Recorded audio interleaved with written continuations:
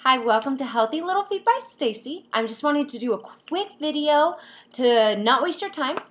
I know that what we put on our babies is supposed to be natural. We want to go the most natural route possible. That way, we're providing benefits, but without any type of side effects, any harm, any worry, right?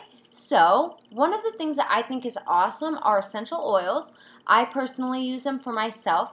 So there's one, you can use chamomile and lavender. It's a mix, and you get some type of oil, like a vegetable oil or something, an oil of your choice. Coconut oil, because coconut oil is fabulous for the skin, and you mix it together and you can rub it, and it can actually help with diaper rash.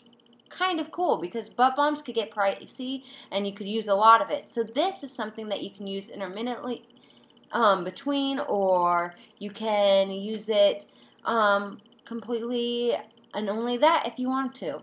Give it a try. Also, moms, I want to just quickly say something, because this is a shout out to you. We as moms and we as women, a lot of the times we'll have a kid and we lose who we are. We become a mom, we don't keep that identity any longer. And that shift is great. Being a mom is great, but being you is important. So you need to do some self-care. And one thing I absolutely love is having a program where you can focus on your health, your diet, and your life, your well-being. B, self-care. Get some lavender and diffuse it in your house.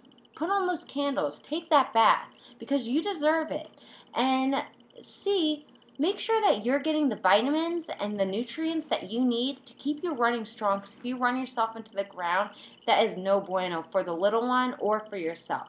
So remember, you're just as important as those little ones. Stay healthy. Remember, health is golden, family is priceless. And together we can have both. Take care.